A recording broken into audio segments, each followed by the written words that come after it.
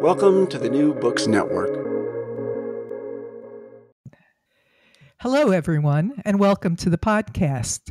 I'm Renee Garfinkel, your host on the New Books Network with the Van Leer Jerusalem series on ideas. We're always glad to hear from you. The email is VanLeerIdeas@gmail.com.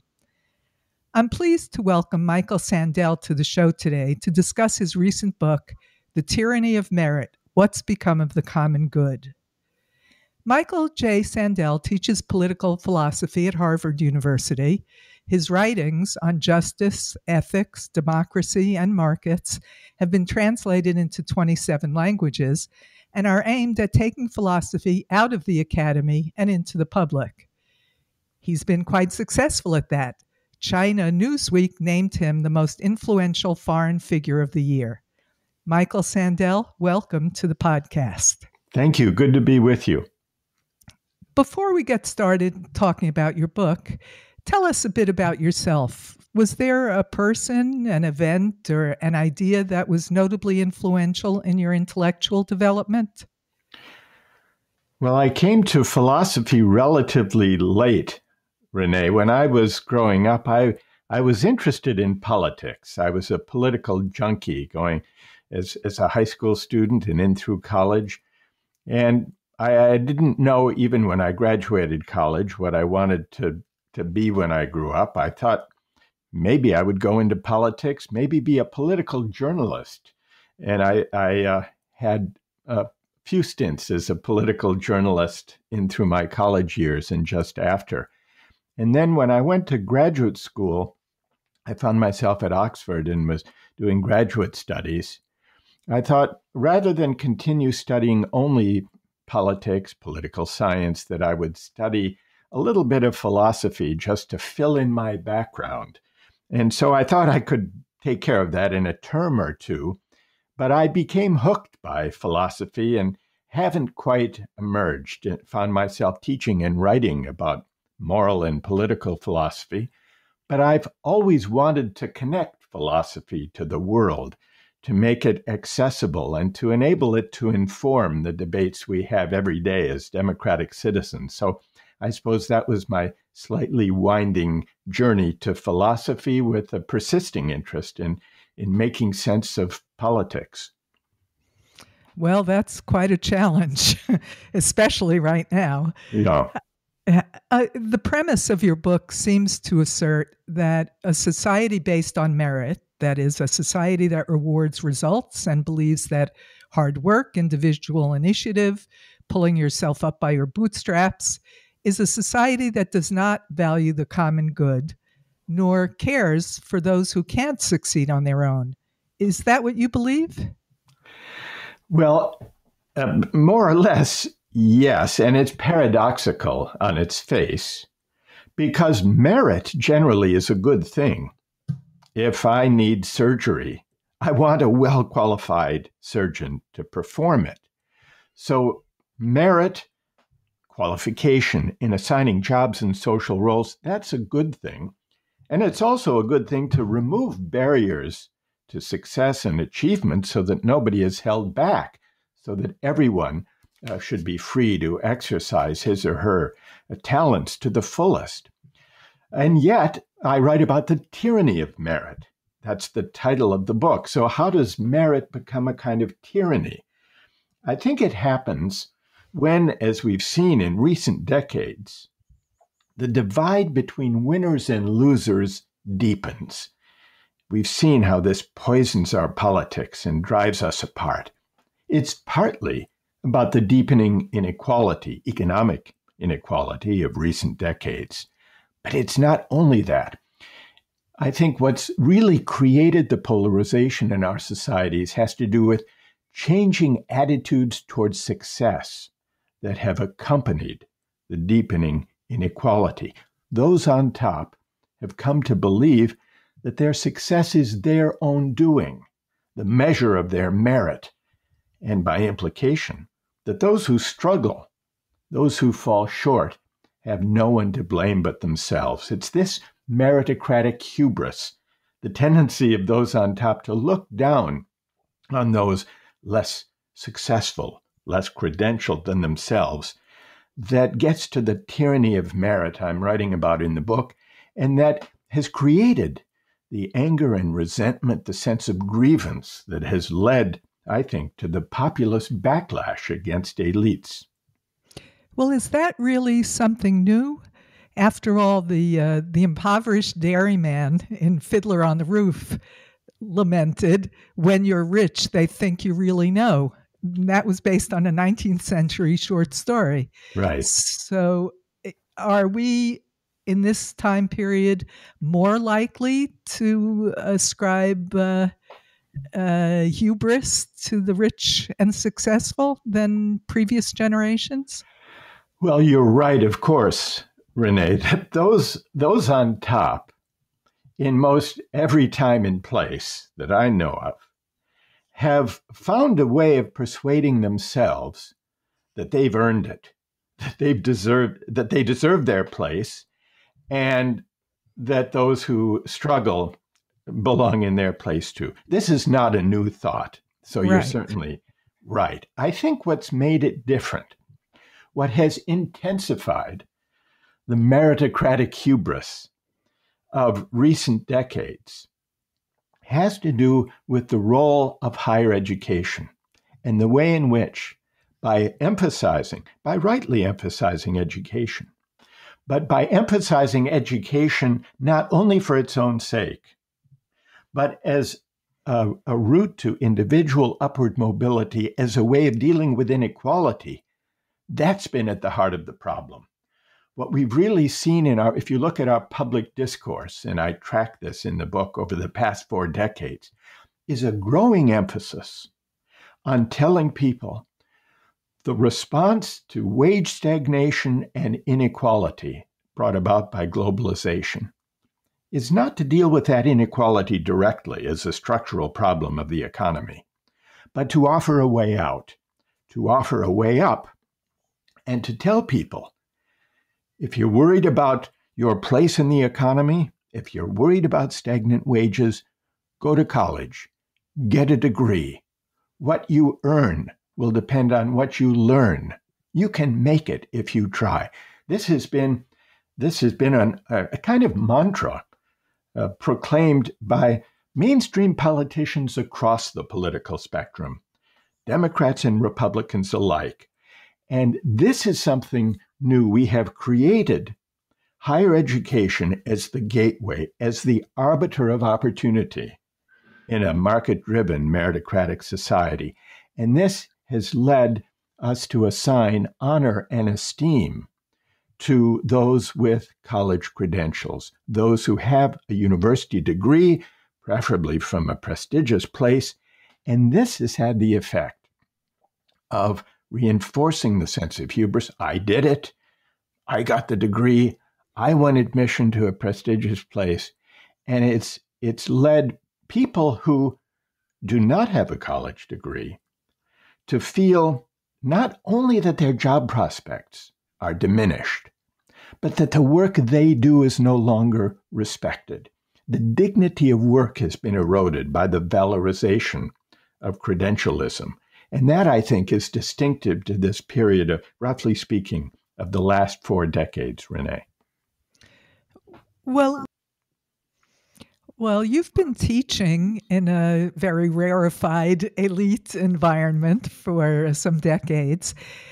Have you observed a change in your students' perspectives over that time in terms of entitlement? And if I could add to your ideas, what seems to me you're also saying hyper-individualism. Well, yes and no. It's a complicated thing to read, Renee. Yes and no for the following reason. In terms of commitment to public service and engagement in public service activities of various kinds, the students today, the students I teach and observe, are as engaged as any generation that I can remember. So if by individualism you mean a lack of concern for public service, I would say no. that commitment is quite high, admirably high. What I do notice is a meritocratic conviction that their admission to a place like Harvard is largely the result of their own effort, their own strenuous effort and striving and hard work. This isn't individualism exactly, though it's something akin to individualism. And it's understandable how they come to view their own success at being admitted in this way. And it points to one of the dark sides of meritocracy. The reason it's almost impossible not to view success at gaining admission to a highly competitive college as the result of one's own effort and striving is that these students growing up throughout their adolescent years and for some before have been subjected to tremendous pressures to achieve. We have converted the adolescent years of young people into a stress-strewn meritocratic gauntlet of striving, of competing, of extracurricular activities, of SAT prep courses, of enrichment activities the better to impress college admissions committees, of internships and good works in distant places to develop and fill out a resume that will be impressive. And the pressures on these young people are so intense that by the time they reach college, and here I'm talking about the winners, so-called, those who do win admission, by the time they arrive, many struggle with mental health challenges. We see among college students across the US and Britain and Europe very high levels of anxiety, of depression, of perfectionism, the sense of the need to please and to achieve, to please parents and teachers and counselors and admissions committees. And this, quite apart from the mental health challenge, the habit of hoop jumping becomes so ingrained that it's difficult to find space to explore, to reflect on what's worth caring about and why, to figure out what's worth studying, what passions to pursue, because there's always another hoop to jump through. This I do see in my students, which is perhaps a roundabout way of answering your question, Renee. It isn't individualism exactly that's the problem, if you mean a selfish disregard for those for the less fortunate. It's not that. It's a sense that everything one has achieved is the result of one's own effort and hard work and striving. And this feeds the meritocratic hubris that actually can coexist with this public service orientation, paradoxically enough. So it's a complicated story, but it's one that reflects the deep imprint and the pressures that a highly competitive meritocratic society inflicts, even on the so-called winners, never mind the damage that it does to those who are excluded, who aren't equipped to compete, and who therefore are consigned to jobs that are subject to the wage stagnation and the outsourcing that we've seen in recent decades. And along with, just to further complicate an already complicated situation, along with the credentialism and the emphasis on education, we all know and are constantly reminded of successful Americans who did not have college degrees, particularly in technology. Steve Jobs, Mark Zuckerberg, Daniel Ek, who co-founded Spotify, Bill Gates, but also in other fields. There's Ted Turner, a little bit in the past. the co-founder of Google, Larry Page. None of them graduated from college, although they did, most of them, if not all of them, they did get in.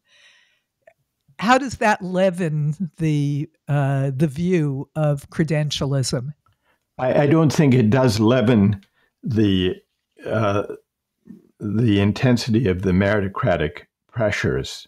I think if you look at some of the figures in Silicon Valley whom you've mentioned, if anything, a meritocratic hubris is, well, put it gently, it's by no means absent or unknown in Silicon Valley, even among those who may have dropped out of Harvard or Stanford to create social media giants.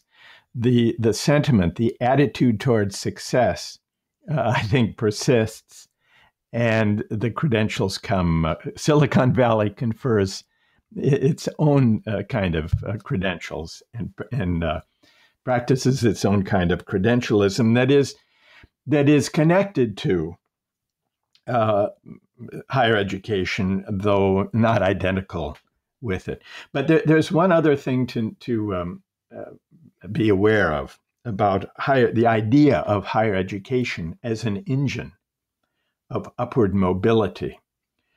Some team of economists did a study and looked at all of the colleges and universities, or some 1,800 colleges and universities in the United States, ranging from the highly selective places to places where one can be admitted, to places that accept everyone who applies. And they found that overall, the percentage of students in American colleges and universities who come from a poor background and who rise to affluence, to the top fifth, is, what would you guess? 2%. Really? 2%. Wow. So it isn't really true that colleges and universities function as engines of upward mobility. This is not because, and it's at places in the Ivy League, for example, it's less, 1.5, 1.8% of students come from poor families, bottom fifth of the income scale, and rise to the top fifth. Now, why is this? It's not because a poor student who comes to Harvard is not likely to succeed and to rise. They typically do and will. It's that there are so few students from poor backgrounds at these places to begin with that only a tiny fraction play out the success story we imagine of upward mobility, where a poor kid gets into a good college and winds up being affluent. You can think of it this way. Higher education in America is like an elevator that works very well, but an elevator in a building that most people enter on the top floor. So it's a mistake to think that higher education is a powerful engine of upward mobility. And this is why, and here I suppose we begin to get into an alternative way of thinking about our society and about success. But what it suggests to me, and this is the general argument that I propose in the book, is that we should shift our focus from arming people for meritocratic combat and focus more on the dignity of work, on asking how we can make life better for everyone, regardless of their credentials, regardless of whether or not they attended a prestigious college or university. One of the things that you talk about, perhaps in that context, but certainly related to it, is the state of moral and civic education in America. First of all, what exactly do you mean by that? But also, at what point in school, at what ages, should that education take place? I think moral and civic education should begin early. I think it should take different forms as students advance in their education. Let's begin with higher education. I think that colleges and universities should expose students to courses in ethical reasoning, in moral reasoning, in the history of political thought, and also in the ability to argue and reason together about hard ethical questions on which we often disagree.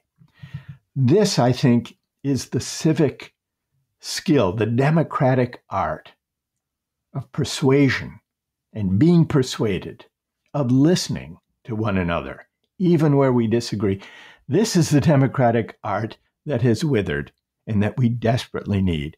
So I think that colleges and universities should provide a civic education and a moral education that emphasizes moral and political philosophy and the ability to engage with contemporary issues that raise philosophical questions and to reason about them effectively in public.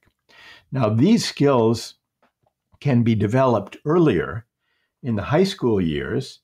I think I debated as a high school student and I loved it. And debating is not really an education in philosophy, because when you're debating, you're trying to win an argument, not to find the truth. But I think for high school students, it's a valuable form of civic education because it is a certain kind of training in persuasion with regard to public affairs. And it does require listening to arguments with which one disagrees and responding effectively to them. But I think that I think civic education and moral education should begin even in primary school, not in terms of philosophy, but through the use of imaginative literature and historical narrative to expose even young students to stories, to narratives, be they literary narratives or historical narratives, that are rich with questions to discuss, questions about what's the right thing to do, questions about what's fair, about how this or that character should have acted, about how we should judge this or that historical figure or movement. So I would begin early, Renee, even in primary schools, with a narrative-based kind of moral and civic education, where students read compelling stories and discuss them and offer their views about them, and where competing values are explored. Then more formalized kinds of debate into the high school years, and then moral and political philosophy in higher education, in college and university. And I don't think we do this nearly well enough. And I think that the empty state of our current public discourse partly reflects that moral and civic education is woefully inadequate. So I think that the educational system has an important role to play, but it can't do it alone.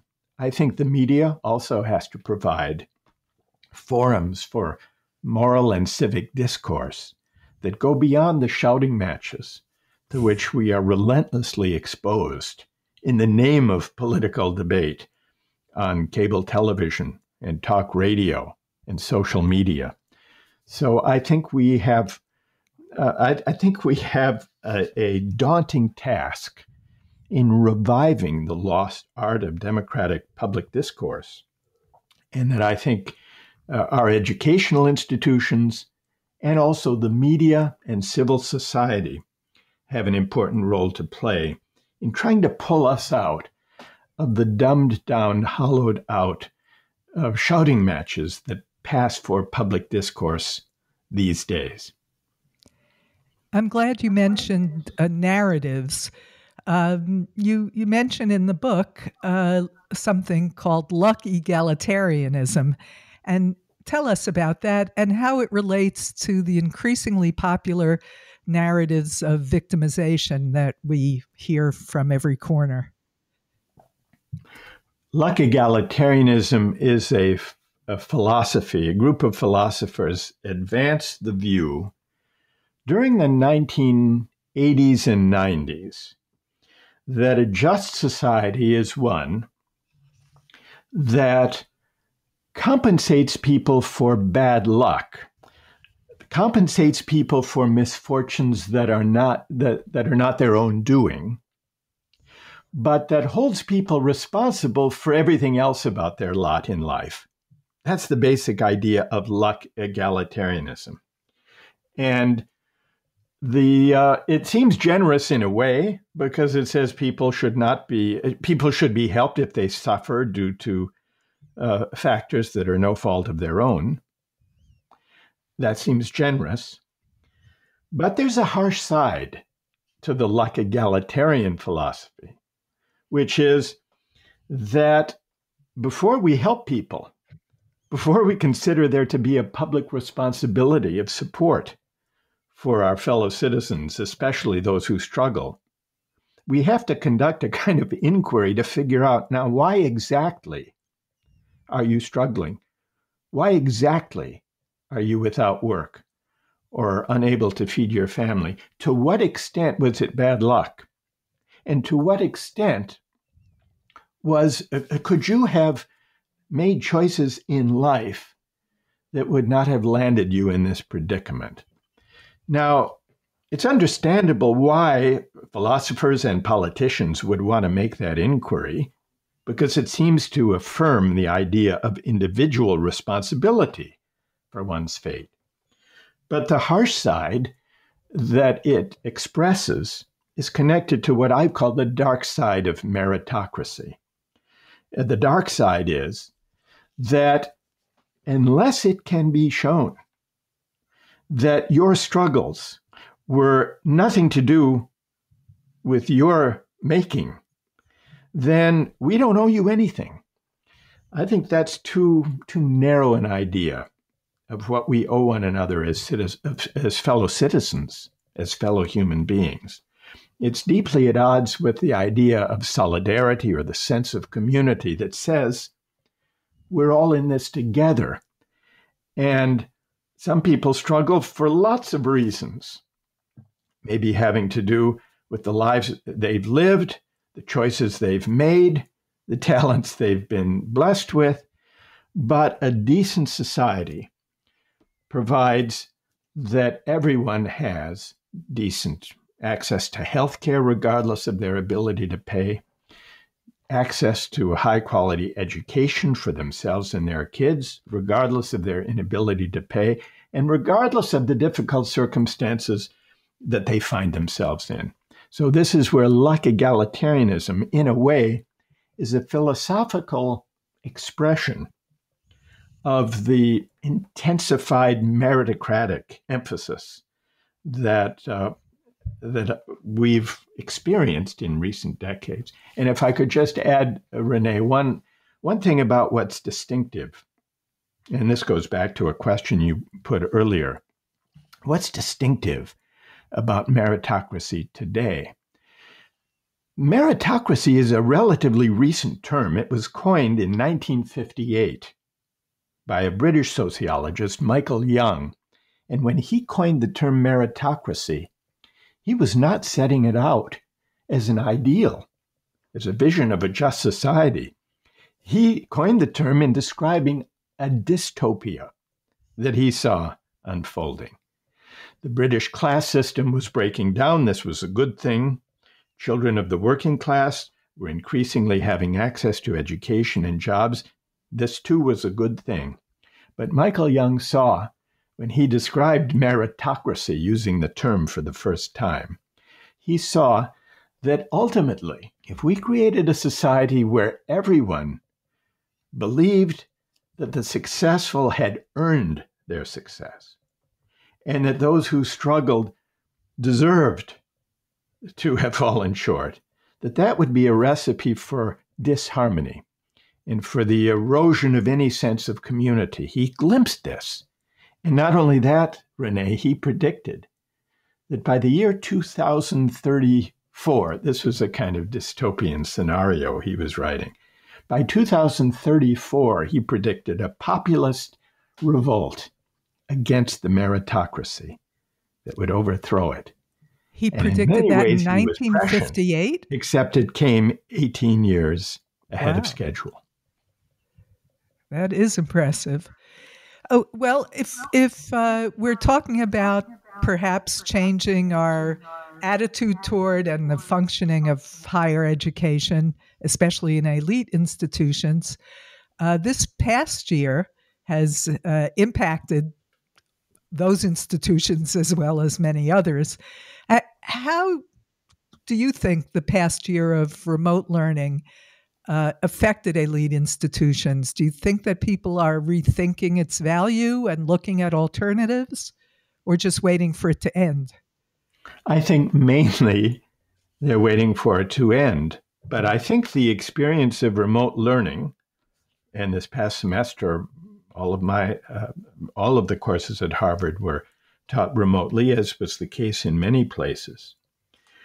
I think it is going to lead to a blend, a kind of hybrid between in-person teaching and the use of online or produced components for teaching and learning. And some of this can lead to creative new possibilities.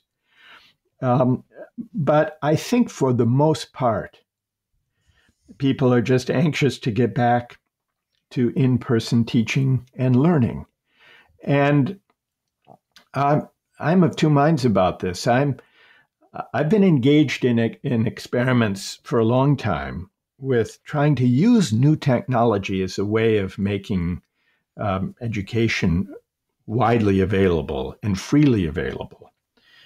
Before there were such things as MOOCs, these massive online courses, we did an experiment with my Harvard course on justice some years ago, and we filmed it and put it on public television and made it freely available online to anyone, anywhere who wanted to watch it, to take a course in moral and political philosophy. We never imagined what the response would be. I never dreamt that tens of millions of people would watch lectures about philosophy online. But that's what's happened. So I'm a big believer in the use of new technologies as a way of opening access to the classroom, and maybe even also of creating platforms for global public discourse about subjects such as philosophy and moral and civic education, the areas in which I teach, and in other subjects as well. But I don't think that technology can ever replace the in-person relationship between teachers and students. And so if we're to incorporate some of the experience of remote learning that we've had during this pandemic, I think it should be not to replace, but to supplement traditional forms of in-person learning. Finally, Michael, you urge people become more humble. Your book promotes the value of humility, and it is, in fact, a revered characteristic, but one that's particularly hard to sell to America, a country where if one wants to be president, he or she has to spend 2 years traveling the country, asserting that out of 330 million, they are the best person to run the country. How do you envision changing this uniquely self-assertive society? Self-assertion can be a virtue, Renee, up to a point. Yes, that's true. But I think we've reached and exceeded that point, not only with regard to presidential candidates. People who run for president historically have been ambitious people. But what's happened in the last several decades is that attitudes towards success have changed in ways that we've been discussing across the society, not only among the political class, but among the professional classes, and among the credentialed classes, among those who have benefited most from the last 4 decades of market-driven globalization. I think, so what's the prospect of changing this or of being more reflective about it? Well, one possible opportunity for reconsidering the path that we're on may actually come from this experience of pandemic. In a way, the pandemic has revealed, highlighted in sharp relief, inequalities that were already present in our society. But those of us who had the luxury of working at home during the pandemic have come to realize, can't help but realize, how deeply we depend on workers we often overlook. I'm thinking not only of those in the hospitals caring for COVID patients, but I'm thinking also of delivery workers, warehouse workers, grocery store clerks, home healthcare providers, childcare workers. These are not the best paid or most honored workers in our society, but now we're calling them essential workers, and we are applauding them, and we're putting up signs and banners thanking them. And all of this is a good thing, provided this sense of appreciation doesn't disappear when the pandemic recedes. This could be a moment for a broader public debate about how to bring their pay and recognition into better alignment with the work they do. The people we're calling essential workers now during the pandemic are not, for the most part, from the credentialed classes. Most do not have a 4-year college degree, and yet we recognize how important is the work they do. So a political agenda focused on the dignity of work could take as its starting point this recognition. But you also asked, Renee, about humility. And this suggests that whatever we do in terms of reconfiguring the economy, the better to recognize and acknowledge the dignity of work. I think we also need a kind of moral and spiritual turning. And by we here, I'm speaking to the successful, to those who've found their way, one way or another, to the top. And that means asking certain questions of ourselves. Do I morally deserve the talents that enable me to flourish? Is it my doing that I live in a society that prizes the talents I happen to have? Or are these things my good luck? Insisting that my success is my due makes it hard to see myself in other people's shoes.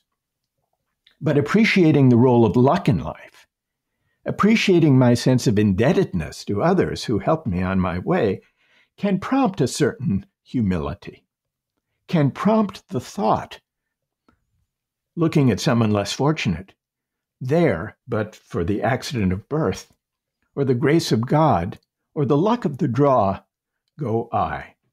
So this spirit of humility, which is in short supply these days, this is the civic virtue we need now.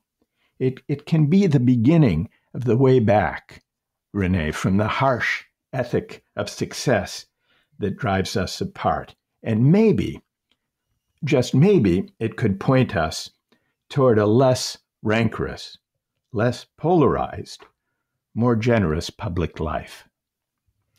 Would it be? Well, Michael, I've enjoyed our conversation. You've given us a great deal to think about.